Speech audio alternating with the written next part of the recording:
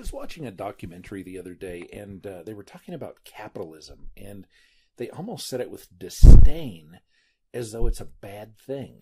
And I realized that capitalism is often misunderstood by people. And it's one of those things that it does mean a certain thing. However, a lot of people like to add a lot of other things that have nothing to do with it. Or sometimes they do, but they don't necessarily have anything to do with it. So I thought I would just explain what capitalism is. So capitalism is the private means of production. That's essentially what the word means. And so to give an example, we could look at an apple farmer. In a free market capitalist system, the farmer would own the means of production. So he would privately own the land, or he would lease it. He would own the tree. It's his property. He'd maybe own a ladder, maybe some buckets or baskets to put the apples in. That would all be privately owned. So those are the means of production. And maybe part of the capital that he has, not only the ladder and the land and such, maybe he also has some cash. He has some money.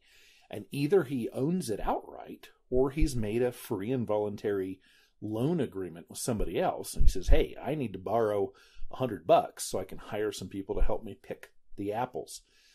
And so then this farmer takes on all the risks. And if he chooses to spread that out with a bank, if the bank's taking a risk if they're loaning him money, but he's taking on all the risk, this farmer is. And the farmer gets all of the reward if there's a good apple harvest. So the farmer hires the people, and they use the ladders, and they use the baskets, and they harvest the apples.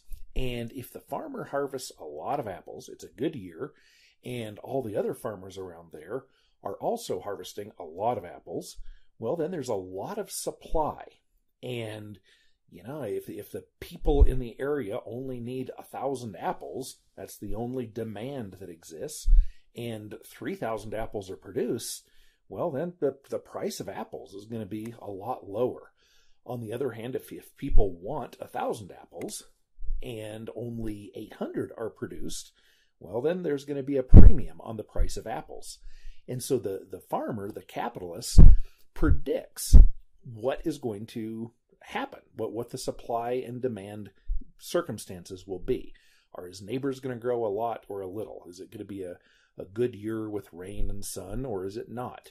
Are people going to be hungry for apples, or are they going to want other things? And it's a gamble. And this farmer is betting his annual livelihood, maybe his whole life. He's betting that it's going to be a good year for apples. And he's betting that he has the right number of ladders and helpers and all of that. So this system is essentially free market capitalism. That's what that is. It's the private means of production. So what would the opposite of that be? Well, the opposite would be that the farmer does not own the ladder or the land or the profits or the risk. And so that would be a state-owned. In other words, the government would own the land. The government would own the labor, essentially. They would order people to do the work. And I think slavery would be an accurate word, but it's a nasty word. So we'll just say that the government would assign certain people to go do the labor. The government would be the owner of the ladder. The government would be the one that takes on the risk and would get the reward. Of course, the government only gets money through taxation, through taking from people who do the production. So I guess they wouldn't really have any risk if they did it. If they win, if there's a good apple season, they don't really win either. It's not like they're going to share it with the people who they steal the money from for the tax money. So which system is better? Is it better to have the ladder and the land and the profits and the risks owned privately or owned by a government? Well, my opinion, and I've never really heard any good arguments otherwise, my opinion is that a farmer should be allowed to do what he wants. If he wants to go get a ladder and take all the risks and bring together a ladder and baskets and workers, and everybody is making these voluntary agreements with each other, then gosh, I hope he does really well. If he goes completely broke, not my problem. If he does really well, yay for him. Now, the people who don't like this, what do they say is wrong with this system? Well, there aren't very many real arguments. I mean, one argument would be if it's private means of production, then people aren't going to take good care of the land. They're going to treat it poorly. And this is kind of the part of the sustainability religion has this concern, and that is that the environment would suffer if people could have their profits. If their profit motive was the only thing guiding them and there were no regulations, then, apple farmers wouldn't be so much of a problem. But let's say loggers would go out and just cut down all the trees in the world so that they could sell it and make a bunch of money on wood. So that's one of the arguments. But, that, and I wasn't even thinking about this, but that example that I just gave, what do you think would happen? What would happen if we look at supply and demand? And if some greedy capitalist logger built up a huge empire, let's say it's Bill Gates and Soros, like those are two wealthy dudes. Let's say that they bought up a bunch of woodland, of timber forests, and they were just cutting all of the trees down and pumping them into the market. Well, what would happen if only so much lumber is needed, only so much firewood is needed, and a ton of it is being pumped into the system? Well, then the prices would go down, right? And so what would you do if you were Bill Gates or George Soros and you're a very intelligent business person who wants as much money as they can get? Would you want to keep pumping a bunch of stuff out and have the prices go way down? Well, of course not. You wouldn't do that. That wouldn't make good sense to you. What you would do is you would think about how you could make money every single year. You'd look at all of your land. You'd say, okay, trees mature every, 30 years. So we'll cut a 30th of the forest down every year, and then we'll replant it right afterward. And then every single year we'll have some profit coming in. Well, that kind of management is what happens if there's a free market capitalist society. In a government-run organization or a system, then a politician would say, well, everybody's complaining that the price of lumber and firewood is too high, so let's cut down 3 years' worth right now, and that will make prices way lower, and therefore everybody will love us because we've reduced the prices of stuff. Well, then there's going to be a problem in 27 years. Or at some point, there's going to be a problem because things weren't properly allocated. It wasn't the market. And when I say the market, I mean 7 billion people. 7 billion people are the market. What does the market want? Well, what do 7 billion people want? They will tell you, not with their words, but with their wallets, what it is that they want. Do they want smartphones? Sure looks like it. They're spending money on them. Do they want buggy whips? Well, not for the last 100 years. Ever since cars came about, buggy whip manufacturers, the market has said, hey, we don't need many of those anymore. And so those businesses have gone by the wayside, and the people have learned new skills. So that would be the one argument, would be that in a free market environment, in a capitalist environment, people would use up all the resources and there would no longer be beautiful forests and such. And that's just absolutely not true. It's actually just the opposite. Another example, or another thing that people say capitalism is not good, the reason is that some people will not win in that game. And some people will work very hard, and they'll take risks, and they'll sometimes win, sometimes lose, but they're going to keep plugging away and working really hard, and they're going to end up doing well in life. And then the people who don't have much work ethic or ingenuity or smartness or any of those things, those people will just end up being poor, and they will have different incomes. They will not have equal incomes to the people who are producing a lot of good things.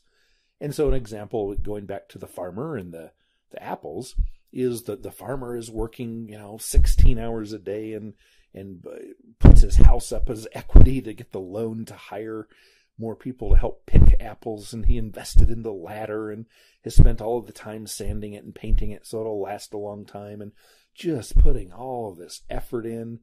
And there's a chance that if things don't go well, he could lose everything. He could lose his house.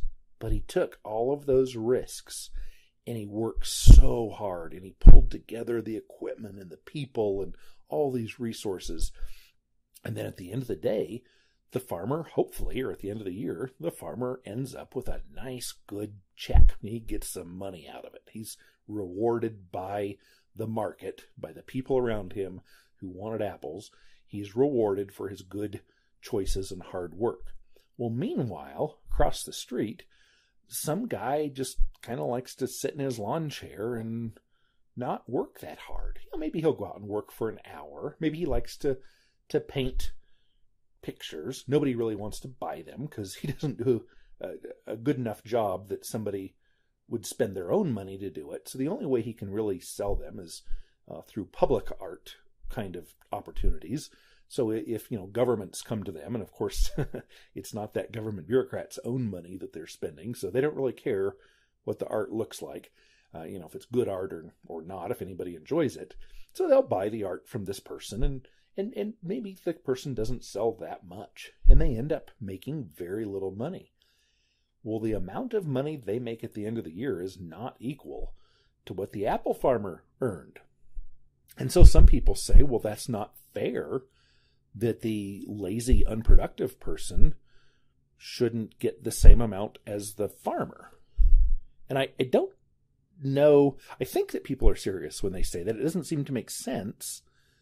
I guess if one's worldview is that everyone should get exactly the same, regardless of how much effort they put into it, I guess that would be like, no matter how well you play a game, you win a trophy.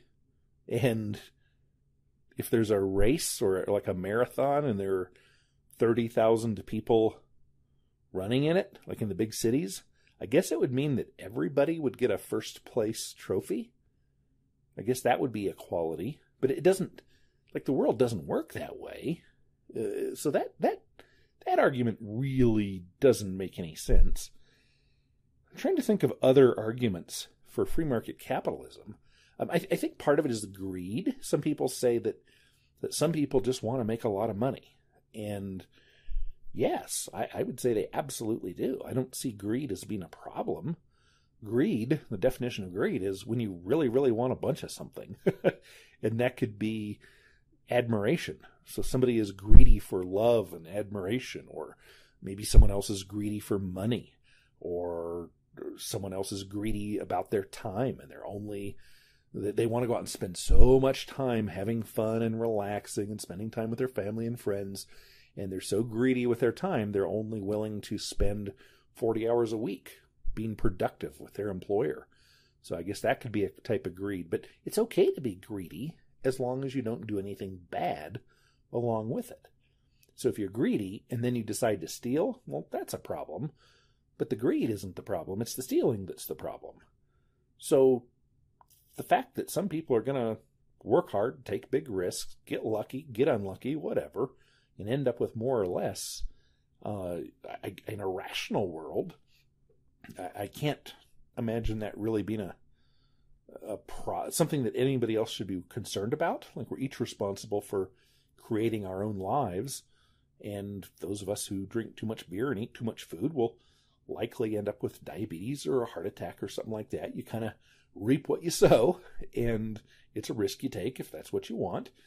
If you want to spend an hour a day for your whole life exercising and eating right and meditating and doing all kinds of good things for your health, then you can probably live longer with fewer diseases. And same thing with going out and having an apple farm versus sitting on a lawn chair and drawing lousy pictures. Kind of up to each of us what we choose to do. So that was just my little take on capitalism as I think about it. Capitalism, again, the private means of production versus government-owned means of production. Let me know if I missed any key aspects. I think I covered it well, but if I missed anything, please do let me know. Please do subscribe. Please, if this was of some value to you, I'd love it if you'd share it with a friend.